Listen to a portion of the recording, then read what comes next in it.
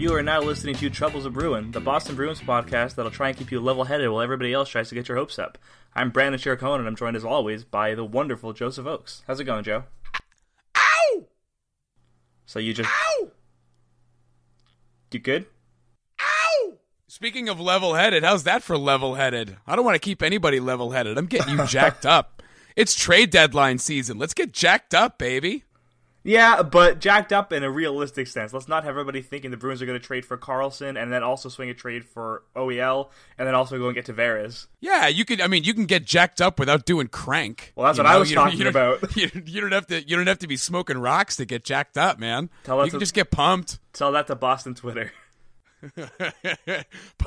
Boston Twitter regularly has some biker gang crank coursing through its veins. It's just insanity.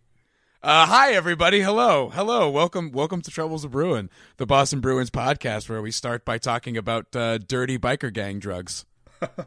Well, one of us is Joe, and one of us is straight edge. Yeah, exactly. One of us has a very checkered history, and one of us is a very polite straight edge Canadian. We'll let you guess who's who. Yeah, very polite. No, it's true though. All right, so what do you want to get started with today? Sorry, eh? Oh, did I interrupt your crack smoking time? Oh, I'm sorry about that, eh? I didn't mean to. Please, as you were, please, yeah, get comfortable. Smoke crack in my house. That's okay. Sorry to interrupt you, Joe, but we should get started with the podcast. You see what I did there? Do we have to? No. I'm having a good time just kind of talking. Do we have to talk about hockey today? I mean, one day we could just have a regular podcast where we just talk. Who needs to talk about the Bruins, right? It's not like everybody listening wants to hear about the Bruins. Come on, people aren't tuning into this podcast to listen about hockey, are they? I mean, I don't really know, to be honest. Couldn't tell you. All right. Well, speaking of hockey, actually, let me just really quickly. I've been watching the Olympics, obviously, because the Olympics are going on right now. And I, I've caught more women's hockey than I have men's hockey to this point. Yep. First of all, that USA-Canada game was fantastic. What a great game. What a great rivalry. It's a shame I don't get to watch those two teams play more often, because what a blast that is. Am I right? Yeah, no, Canada and US hockey. I think we talked about favorite hockey games like 5 episodes ago or something. And I remember I was saying Canada versus US, the women, for the gold medal in 2014. That was one of my favorite games ever. So I've always loved this rivalry. It's always good. And yeah, and despite the streak that Canada's on with never losing a game ever, apparently, those two teams always put up a good matchup. I know. USA it seems like Canada's definitely the best team in the world, and USA is number 2. They've proved that time and again. But you got to figure that it's starting to get into the heads of Team USA a little bit too at this point. That just like no matter what they do, they just can't beat Canada. No matter what, they cough up leads. They can't quite overcome early deficits. It's like no matter how they play Canada, they wind up losing. Yeah, I mean, yesterday they took 45 shots on net, and they have a goalie playing at her first Olympics, and she stops 44 of them. And it's hard for me sometimes to watch the U.S. hockey team, because there's so many players on the team that I watch in the NWHL and I love, obviously. And then I'm like, I can't cheer for you right now because you're playing. I mean, you're the direct competition to Canada, so I can't. I can't cheer Hillary Knight, for example, who's one of my 5 favorite hockey players on the planet. She can play. Yeah, that's how I feel when international hockey rolls around and I find myself rooting against Patrice Bergeron. It's like, oh man, this sucks. I don't want to do that. I don't want to root against that guy. That guy's awesome and really good. Well, whenever people talk about Bergeron, they're like, oh yeah, he's good. He has the Selkies. He has this. He's got the face-offs. He has 2 gold medals. Most people that are saying that are Bruins fans. I'm one of the few people that can say it and think I got to enjoy all of that. It wasn't like a segmented part. You even got to enjoy you're probably a little too young to remember the World Junior, huh? No, I saw it. That was a crazy squad. That was when there was the lockout, so he was able to come back and play. Yeah. So one thing that really stood out to me about women's hockey at the Olympics is that the I'm sorry, I just had like an aneurysm. It's all the crank and coffee in my system right now. There used to be a significant difference in terms of the style of play between men's hockey and women's hockey.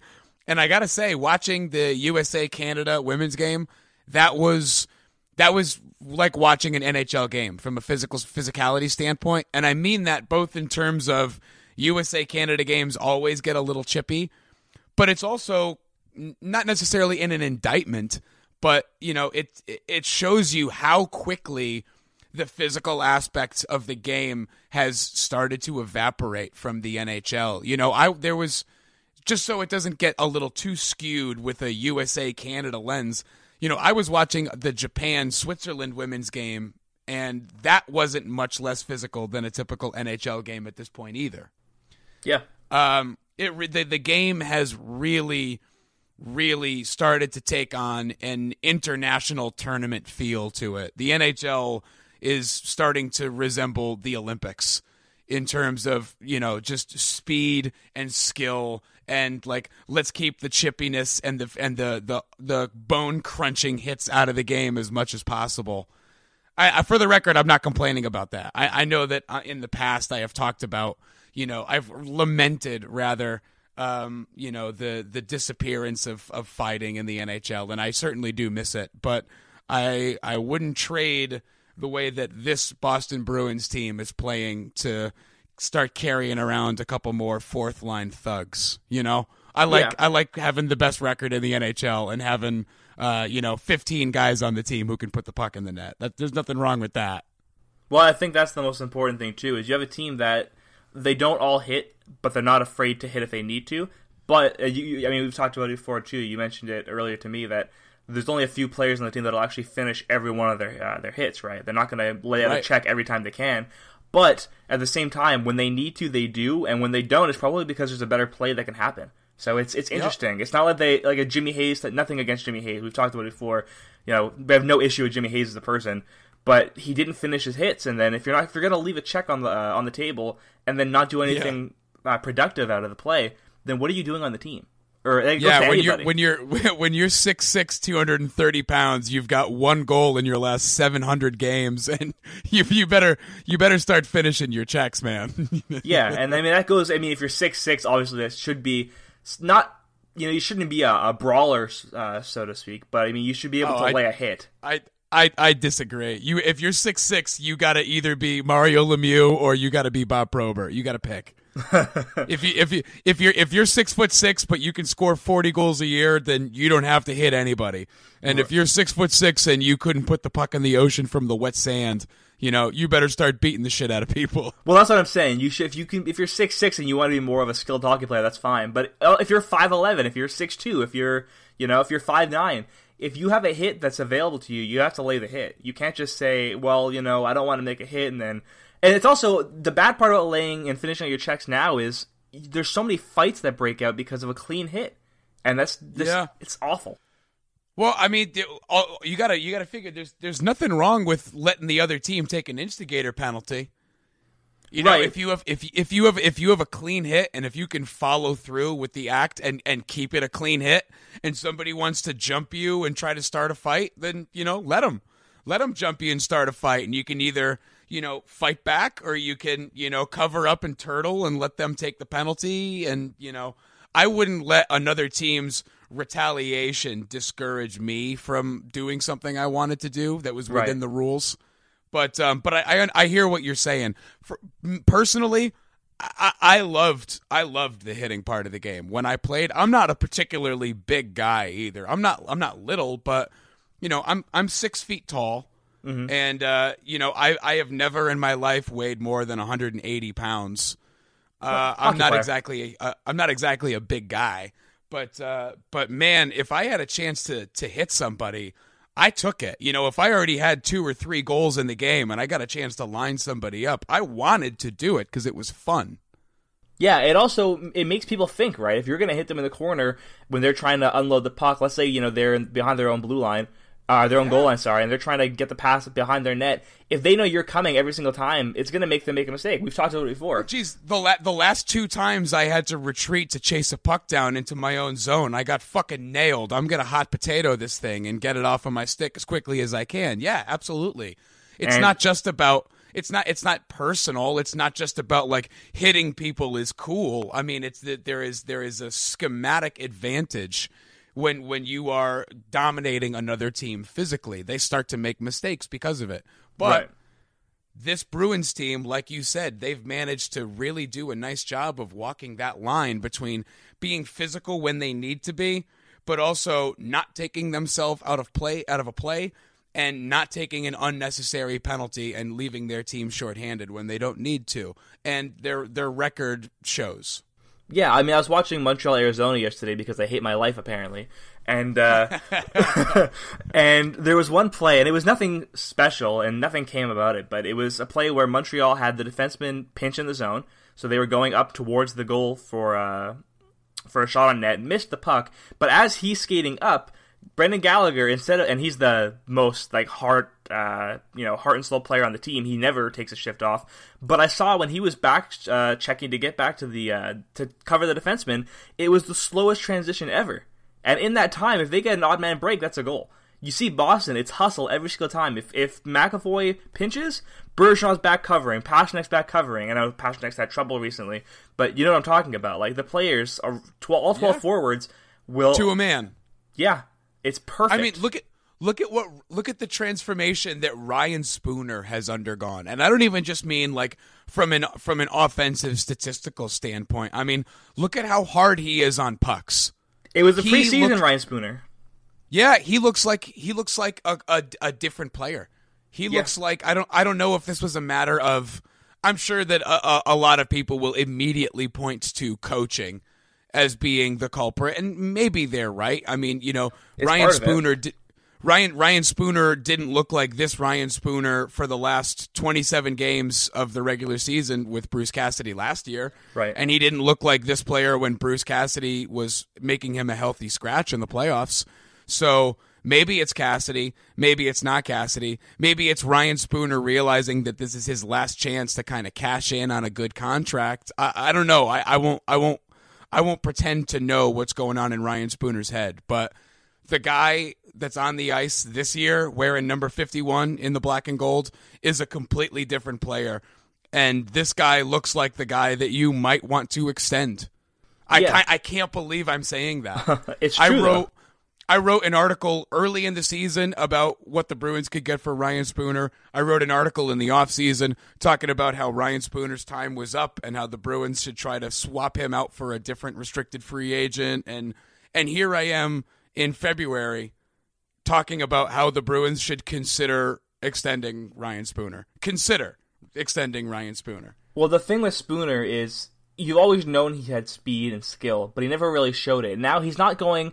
It's kind of like Joe Kelly on the Red Sox, where the guy can throw 100, he can throw gas, no problem, but it's the off-speed pitches that are also important. So when Ryan Spooner catches you flat-footed and then bursts by you because you didn't expect him to speed up like that, that's the important part. It's when he can catch you with the acceleration, and then you see him shooting more from the half wall. You see him laying hits a little more, not a lot of hits. Obviously, he's not a big hitter. That's not Ryan Spooner's game. But he finishes his checks. I've watched him plant a couple guys this year already. Yep, absolutely. And like I said, he's playing decisive hockey. Everything he is doing decisively. The tentative nature of his game is gone. I think that's exactly what the difference has been. You're right. It's the fact that he's not halfway in between. Well, should I pinch up and go for a breakaway? Should I lay a hit out? Should I back? No, it's okay. I'm going to lay this hit, then I'm going to go back here, and Krejci's going to be there and ready for it. It's decisive, like you said, and that's what we saw in 2011 when you had the two lines of just excellence. You had Bergeron and Marchand, that duo,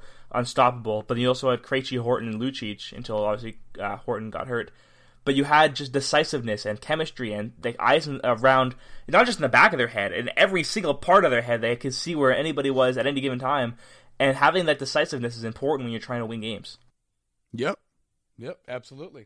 Hey, speaking of the Olympics, before we get just too far off base, can we talk about Ryan Donato really quickly? Nah, all right, never mind. We'll skip. So let's go back. No, yeah, Ryan Donato, man.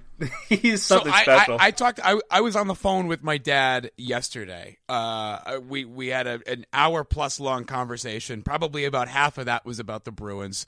Okay. And my dad knows hockey. I mean, I know I'm a hockey guy because of my dad. He was my coach. My dad's a hockey guy. Okay. But my dad is also like in his 60s and works a full-time job and doesn't exactly have the time to stay completely in the loop with all of the prospects that the Bruins have. Right. Which is fair. I wouldn't expect the casual fan to know all of them. He's more than a casual fan. I mean, he knows if they're on the Bruins, he knows all about them. But I meant the prospect pool it's tough. Yeah. If you like the NHL, that's one thing. But to know what's coming up next, there's a lot of people that don't know that.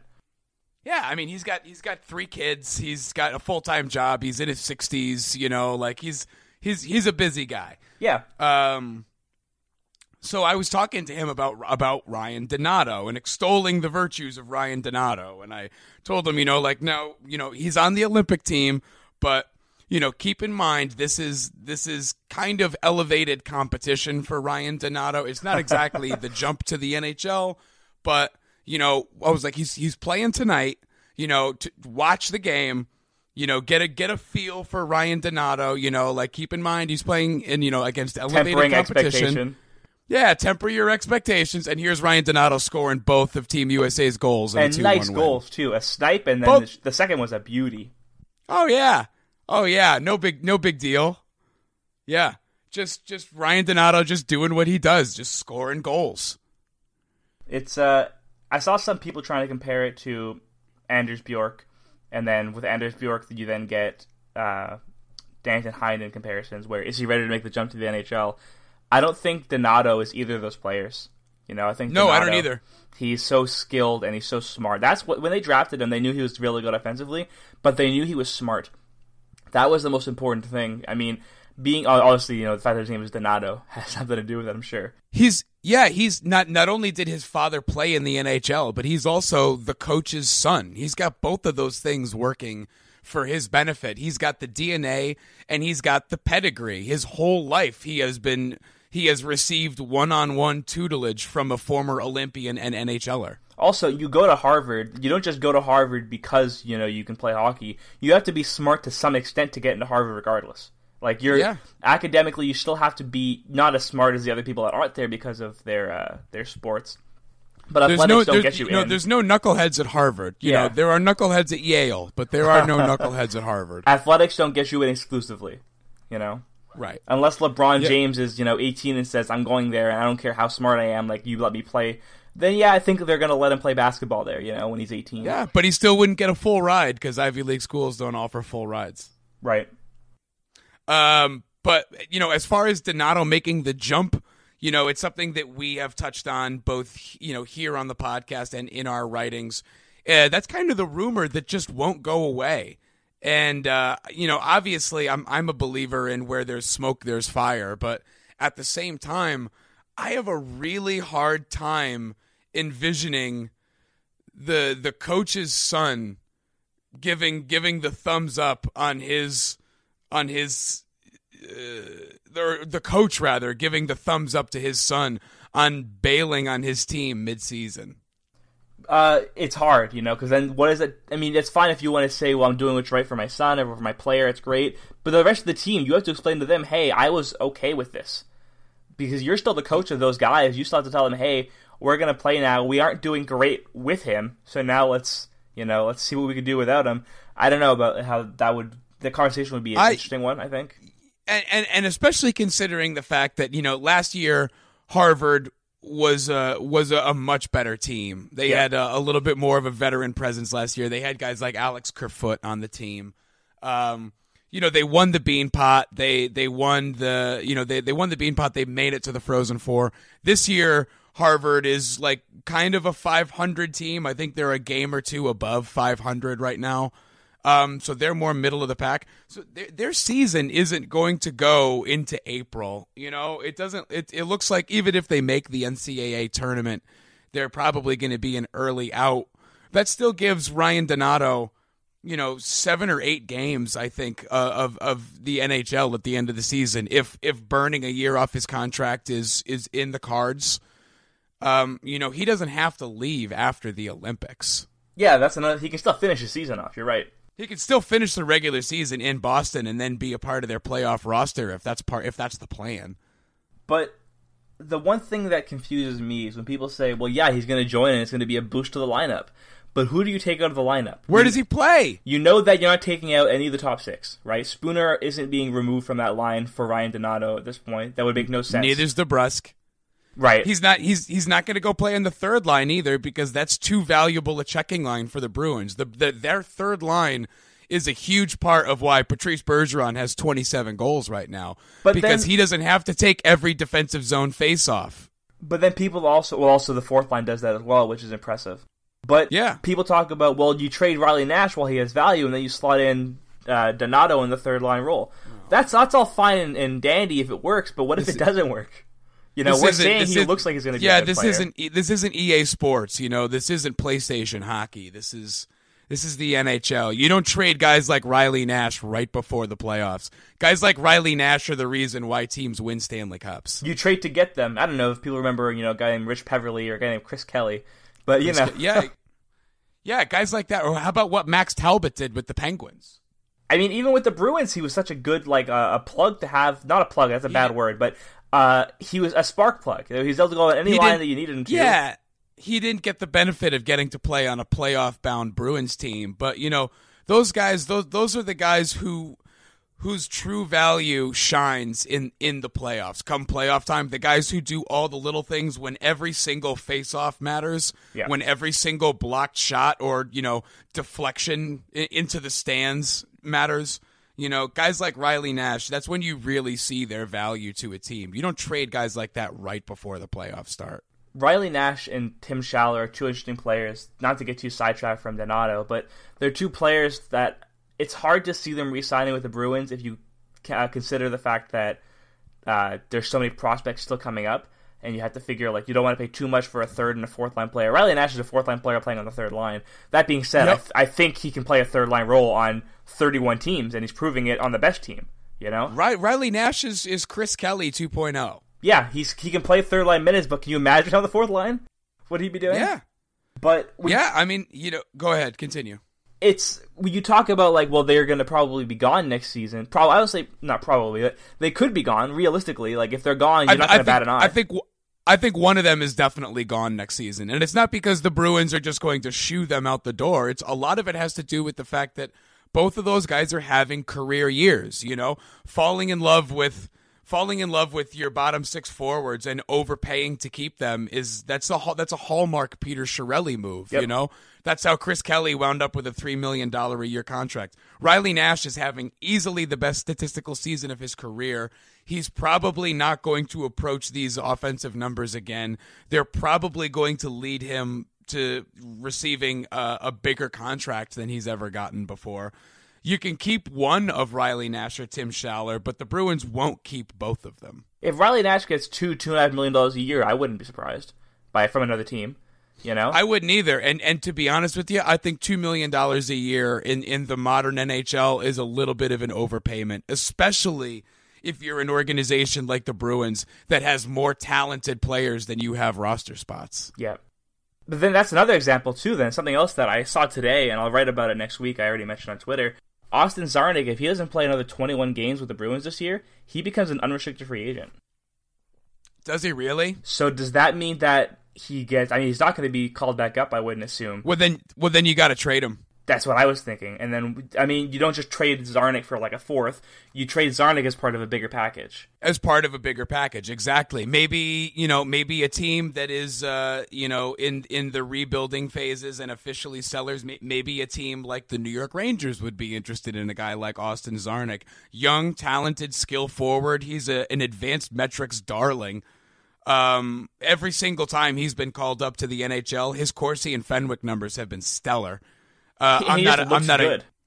That's the thing. He is a good player. He's a good hockey player who's just a victim of the numbers game in Boston right now.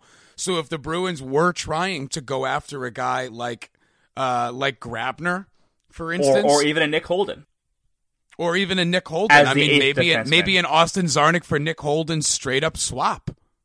And it sounds like it's a bad trade for the Bruins when you consider the fact that Holden isn't a really good defenseman and Czarnik has potential to be a good player. But you've got to think about your need. Exactly. You've got to think of your need now. And this team, as much as it pains me to say this, you can't only look at the future. You really can't. Bergeron isn't going to have this kind of a year for the next 5 years. Krejci's not going to have a great, next 5 years. He's going to be good. The future is unwritten. You can't just assume that the Bruins are perennial contenders from here on out because they've got a lot of really good prospects. You have to go for it when you can. And when you have so many prospects, you're allowed to overpay a little bit. That being said, when it comes to a trade like the McDonough cost, I mean, you hear Kevin Paul Dupont talk about Carlo, Frederick, and a first, and maybe another pick, I think he said, would get it done. You don't trade away Carlo and a top prospect. That's get fucked. Are you kidding me? Carlo, Frederick, a first round pick, and another prospect. Ryan McDonough's a good defenseman. I get it, but go fuck yourself. And then you hear they might want DeBrusk in any trade. That doesn't help the Bruins. But here's the thing.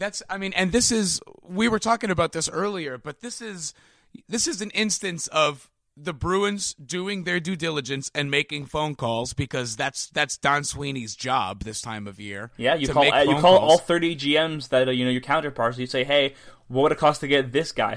I guarantee you, they've had 20 conversations about players we're not even thinking about. Players that shouldn't even be available. Sure. And of course the Rangers are going to ask for the moon for McDonough because he's a top pairing defenseman, and B, he's got another year left on his contract. The Rangers don't have to trade McDonough. They're under no obligation to trade him. This isn't like an instance of things going to the wire at the deadline and the Rangers eventually relenting and lowering their prices. They don't have to. No, they're not going to lose him for nothing, so they can ask for the moon. But everybody on the internet losing their mind about taking that request with any degree of sincerity. Like Don Sweeney would actually pull the trigger on that trade. Everybody just take a deep breath, smoke some crank, and just and just relax. I know crank doesn't make you relax, but I couldn't resist the callback. We've got to have 10 of them for sure. Calm down. Just because that's what the Rangers want doesn't mean that that's what Don Sweeney's going to spend. And that's also, the DeBrusk thing was the actual want. The other thing was a Bruins beat writer talking about what should or might get it done. That wasn't it wasn't like a New York writer saying this is the asking price. It was a Bruins guy speculating, hey, this is probably something that it would cost. And I think realistically, he might not have even been saying this is the kind of, these players are the ones they're asking for. He might have been saying this is the kind of package, this is what it would look like. Something similar to this. A good roster player who's young, a good prospect who's young, obviously, and a first-round pick. I don't think that's anywhere near what the asking price should be. I understand he's got term on his contract, but that's absurd. That's absolutely absurd. Yeah, and that's also that level of prognostication. That's an educated guess. I understand that DuPont's been working for the Globe for 80 years now, but this is it wasn't that long ago that everybody on the internet, Boston Globe writers included, were saying that there was no way that the Bruins were getting David Pastrnak for less than $7.5 million a year. Right, exactly. Things seldom unfold the way that everybody on the internet suggests they're going to unfold. This happens every trade deadline. Everybody loses their minds talking about so-and-so's going there. And, I can connect the dots. You can connect the dots. Anybody can marry a team's surplus with another team's wants or needs. But things, like I said, seldom unfold the way that we expect them to. Just because Ryan McDonough is really good and on the market, and just because the Bruins have a really good team and a really full pipeline, doesn't mean that a trade is imminent. It was 3 years ago that I talked about this is where the Bruins really needed... I'm going to let that ring so it doesn't interrupt us. Brandon, sometimes... your lack of professionalism during the recording of this podcast astonishes me. As if any of this is going to actually go through to the final product. You're going to edit this out? Of course I am. You snake in the grass scumbag. I think you should keep this, including the part where I berate you for the phone ringing in the background. I guess you'll have to listen to the podcast to see if it does. I think the listeners will really appreciate this. If you are listening to this, then that means that I was able to coerce Brandon into including his professionalism as well as my verbal beatdown into the recording of this podcast. Yeah, he's going to try and coerce. Fingers crossed. He's going to try and coerce and peer pressure the straight edge agnostic kid. Yeah. Come on, you wimp. What was I saying? A couple years ago, Ryan McDonough. No, a couple of years ago, I was talking about the Bruins and how obviously their defense was awful, and how Nashville had a surplus of defense. I really wanted Ryan Ellis or Matthias Ekholm before anyone knew who they were, and now look at them. Everyone knows who they are, you know? Roman Josi, Shea Weber at the time. I said Weber wasn't realistic, Josi wasn't going anywhere, but Ellis and Ekholm would be really realistic partners. For the record, I really like Matthias Ekholm. Me too. I like his game. He's a Swedish defenseman in every sense of the word, but he plays with a little bit of nasty too. You know, he would be best case scenario, which you would hope Brandon Carlo could be. I don't think he'll ever be that, but best case scenario, he gets to the point where he's that kind of shut down physical defenseman. I wouldn't say that Matthias Ekholm is out of Brandon Carlo's stratosphere. You know, I know that you're not one of the masses who just seize upon any opportunity to talk shit about Brandon Carlo simply because he's not Charlie McAvoy. No, I love Carlo. But Brandon Carlo, this guy was a second round pick like 2.5 years ago, and he's already got almost 2 full seasons of the NHL under his belt as a top 4 defenseman. And when you say 21, almost 2, it's because he's in the middle of his second one, you know? Yeah, he's a top 4 defenseman already. He's a second pairing defenseman. Make no mistake about that. He's not a top pairing guy yet, but no, he doesn't have to be. He's 21 years old. He's playing solid minutes on the Bruins' second pairing. He's a great defensive defenseman. And think about this. In a couple years, Zdeno Chara is going to be gone. Kevin Miller's going to be gone. Adam McQuaid's going to be gone. Who's going to kill penalties in Boston? No one talks about that part of it, right? You're going to have, Lauzon. All of the Bruins' penalty-killing defensemen are going to be gone by then, and all that's going to be left is Brandon Carlo. No, well, he's going to be traded for Rick Nash, so obviously not. Oh yeah, no, I forgot. We're gonna trade Brandon Carlo, 7 first-round picks, Jake DeBrusk, and Ryan Fitzpatrick. Or Ryan Fitzgerald, rather, for Michael Grabner. I forgot. Yeah. Lots of Ryans in professional sports that go to Harvard. Too many damn Ryans in New England. And Davids in Boston. It's a lot of Davids. I swear to God, the Irish remain a blight on New England. Just too many damn Ryans, too many Fitzgeralds and McAvoys, and just too many damn Irishmen. But when you're talking about a trade, like a big trade, if you want to make one, you're going to have to spend, and that's okay because the prospect pool is so deep. But you also don't. If a team doesn't make a trade, don't be like Celtics fans were for probably 2, 3, 4 years, where they complained about Danny Ainge and he never makes a big trade and he's not doing anything. And then the last 2 years he makes all these huge moves and gets all these great players. People complained when he drafted Jaylen Brown 3rd overall, and now everyone loves Jaylen Brown and is untouchable. People were mad when he traded the 1st overall pick, and then he gets Jason Tatum and everyone's like, no, Jason Tatum's untouchable. You know, he gets Jason Tatum, and not only that, but he somehow has the foresight to recognize that Markelle Fultz can't shoot. Yeah. And no kidding. trades back, picks up an extra first-round pick, gets arguably probably the best player in this past year's draft, and now that guy is immediately untouchable too. And then when he makes that trade, the initial first-round trade, he also gives himself room to make the trade to get Kyrie Irving.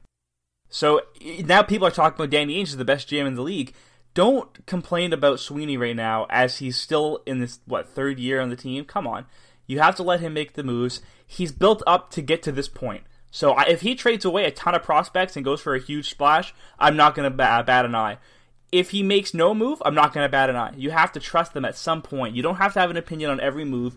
Or not. You can have an opinion, but you don't can have an opinion. It just doesn't make it right. Well, you have to wait for it to play out. And if it doesn't play out, Ty Anderson just said it.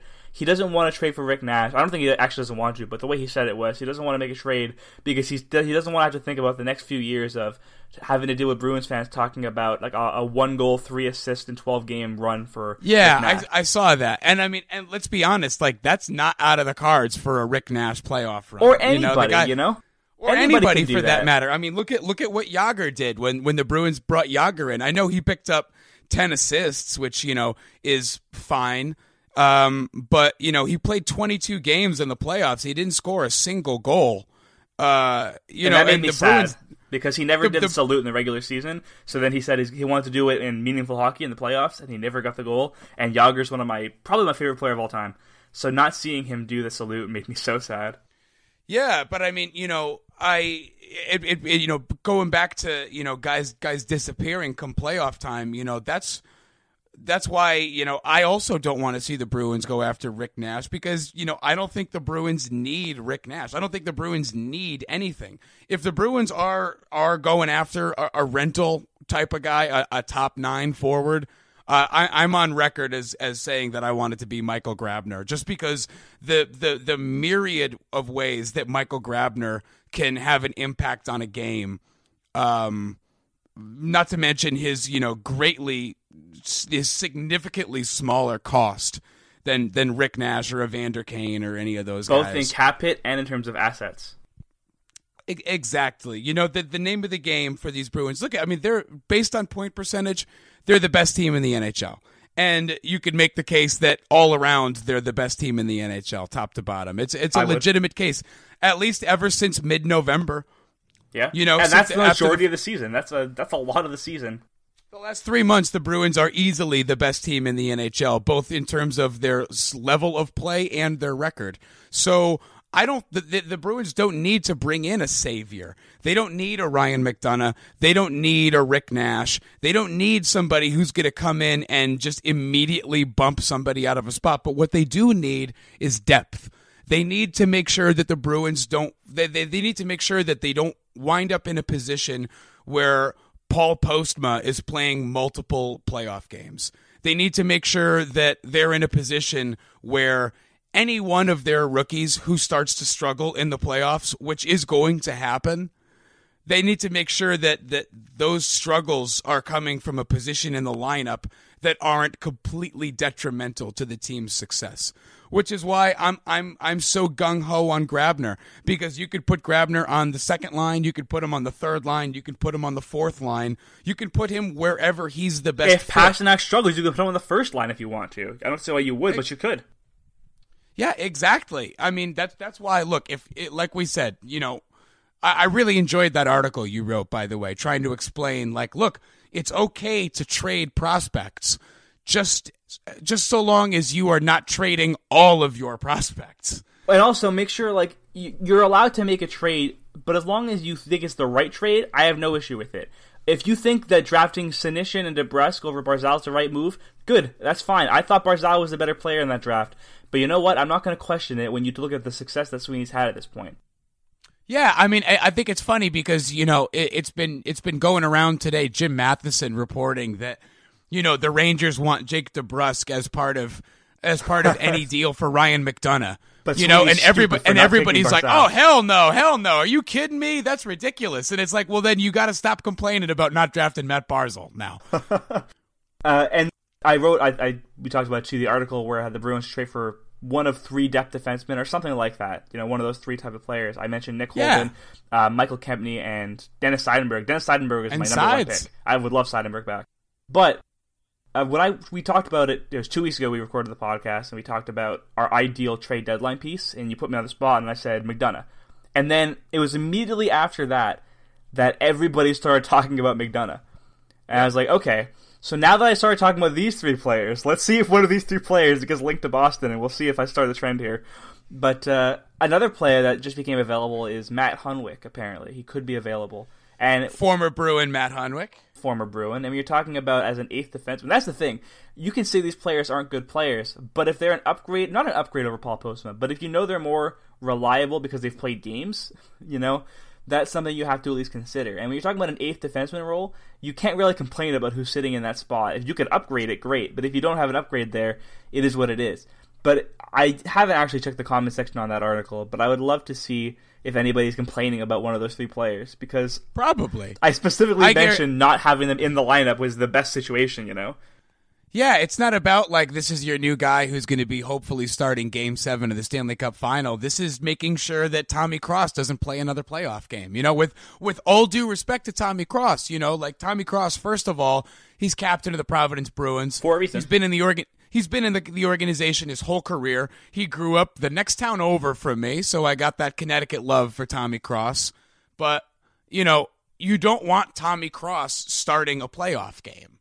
That's just if you have designs on winning a Stanley Cup, then you need to make sure that guys like Tommy Cross and Zach Trotman aren't playing in a meaningful April, May, or June game. You know? Yeah. So a guy like Seidenberg, a guy like Nick Holden, even a guy like Michael Kempney. I look at Kempney as like pretty much on par with Paul Postma.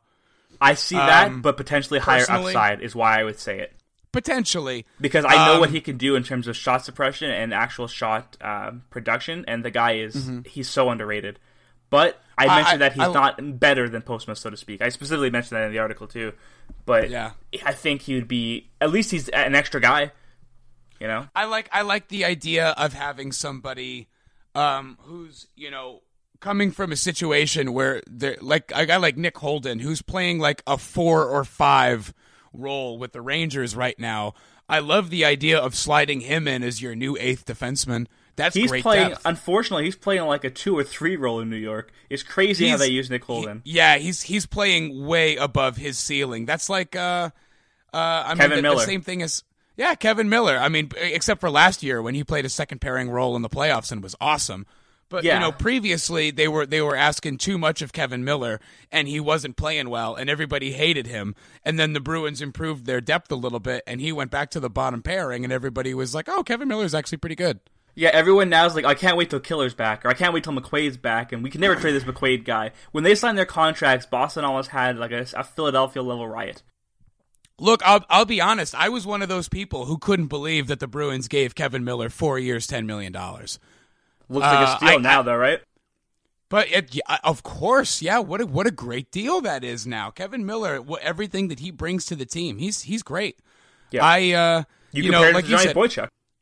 Yep. Yeah, he is. He's like he's turning into a poor man's Johnny Boychuk. You know, Johnny Boychuk developed slowly. Also, Johnny Boychuk was also a late bloomer. He wasn't like this 22-year-old who was Johnny Boychuk as we all remember him. You know, he was basically a career minor leaguer. The guy had played 350 games in the AHL before he ever played regular NHL minutes. You know, Johnny Boychuk's in his 30s right now. Like, he's not a young, spring chicken here. No, he's not.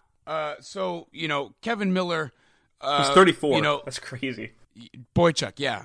So, Nick Holden as your 8th defenseman, that's fantastic. Dennis Seidenberg, in addition to being, a great story, with Seidenberg coming home and probably finishing his career. I don't know if he's got another contract on the table after this year. Obviously people are going to gripe about, acquiring a guy who's already counting for buyout money. Like, I get that, but people are going to gripe about anything. But at that point, if you're already, who cares? It's done anyway. You might as well just make the best of the situation. It already happened. So if what's he making this year? $1 million on this contract? 1.25, yeah. Yeah, exactly. So, that prorated equates to nothing. Exactly. So if Dennis Seidenberg becomes your new 8th defenseman, and you wind up, putting Dennis Seidenberg on the ice for 2 games during the playoffs, the guy's a battle-tested veteran. He's the kind of guy that you can put in a sheltered role on your bottom pair in the playoffs, who's going to go out and block shots and lock down the other team. And, he's not going to be asked to reprise his 2011 role. No, obviously not. Go ahead. No, I was just going to say, like, for the Bruins at this point at the deadline, it's a numbers game. It's about making sure that in the playoffs you don't have to play anyone who has no business being on the ice during a playoff game. Exactly. It's about making sure. It's about making sure that Frank Vetrano isn't on the ice in the playoffs. It's about making sure that Paul Postma isn't on the ice during the playoffs. That's it. Whatever you got to do to fill out your run. You don't have to go out and get a top pairing defenseman. You don't have to go out and get a top 6 forward. You just got to make sure that your playoff roster is comprised exclusively of guys who belong on a playoff roster. And it's rare that you look at a team and you think there's no room in the top 12 forwards or the top 6 defense for a player from the outside to come in, and that's a really good thing. Yeah, look at the 2013-14 Bruins that won the President's Trophy. This was a team that had the best record in the NHL during the regular season, And when the playoffs came around, they had Matt Fraser in the lineup. They had Justin Florek in the lineup. I love they Justin had Zach Trotman. They had Zach Trotman and Joe Morrow playing playoff games. You know, it's no wonder why that team lost in the second round, despite the fact that they won the President's Trophy during the regular season. They had no depth. Yep. Just to go ahead. Well, it's a different topic. Or kind of going back to the last show, I was going to kind of wrap up two kind of loose ends. If I ask you what year Johnny Boychuk was drafted, do you know? You might know because you wrote a story about him and Miller, but 2006, 2002. 2002. Oh my God! Yeah, he was a Colorado Avalanche draft pick. Yep, 61st overall. But that gives you an idea of like he was an AHL player for a long time. And then to go into a long time, yeah. Like it wasn't like he looked like even a career guy. He even played a full season in the AHL in the Bruins organization. After spending years as part of the Colorado minor league system, he came over to Boston and then played a full year with Providence before he even got called up. Kenny Agostino, maybe, yeah. Yeah. But to go back to the comment section of the piece about depth. So one person commented, Bruins aren't looking for a 7th or 8th defenseman, they're looking for a top 4 defender. Well, I'm glad this guy knows more than we do. According to who? Says this guy has Don Sweeney on speed dial, apparently. The guy has no profile picture, for what it's worth. No! Shocking. Somebody else says, if they're smart, they might look to get someone to move Chara down a pairing. And then somebody else commented, sure, we wouldn't want to sell the farm or anything for a top pairing defenseman. Or wouldn't have to. Smart thinking. And then another guy, now remember, this is a piece talking about how the Bruins should trade for a player who can be their 8th defenseman. I'd love to see Erik Karlsson as a Bruin. Yeah, I'd love to see Gordie Howe as a Bruin. Like, how are you commenting I'd love to see Erik Karlsson when the piece specifically says, let's trade for a depth defenseman? Yeah, let's trade for a depth defenseman. I'd love to have the best defenseman in the NHL on our team. Maybe the best player on the planet, you know, like. But it's funny that you bring up Karlsson, because I had mentioned something to you previously where, you know, looking at this supposed alleged asking price for McDonough, like at that point, why not just throw in a first round pick and go after Karlsson? Yeah, if you can get a trade for Karlsson done, that's a Stanley Cup. If you're already gutting your farm system and your future draft cachet, then why not just throw in like an extra first round pick and go after another great defenseman who's on a team moving in the wrong direction, who's got 1 year left on his contract after this year, you know? Yep. And I mean, that's because that cost would be just unreal. You know, like it's unrealistic. Yeah. Whatever the cost of McDonough might be. And honestly, when has it ever worked out? I'm actually asking, when has moving heaven and earth and trading just a boatload of prospects and draft picks for one player, when has that ever worked? Can you name one instance? I can go ahead and name times it didn't work.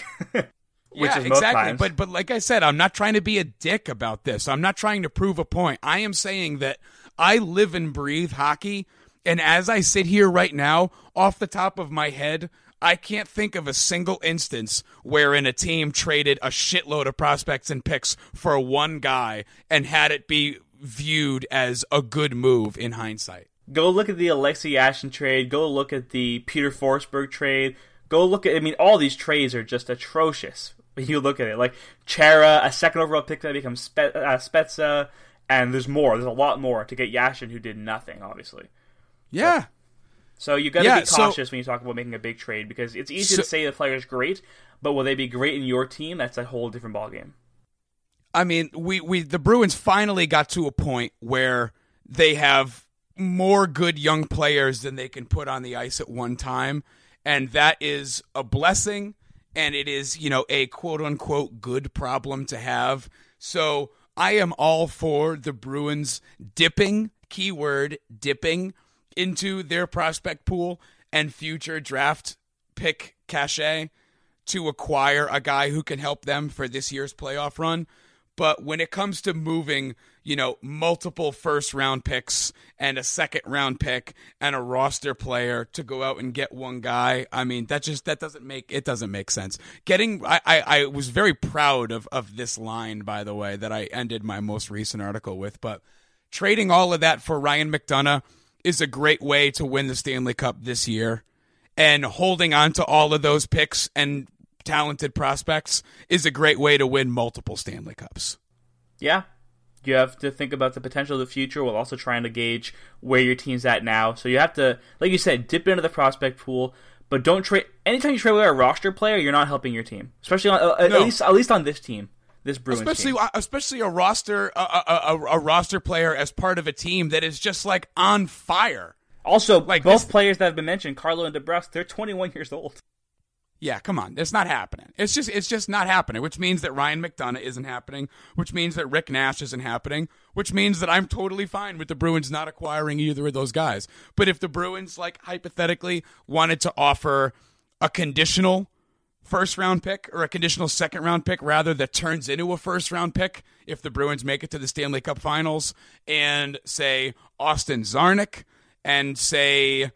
I don't know, a future second-round pick, or, another prospect that isn't, Donato, DeBrusque, Bjork, Riley Carlo, Heinen, whatever. Yeah, if the Bruins wanted to do that to go after, Michael Grabner and Nick Holden, if the Bruins wanted to, in one trade with one team, shore up their forward and their defensive depth, I'm all about it. 100% do it.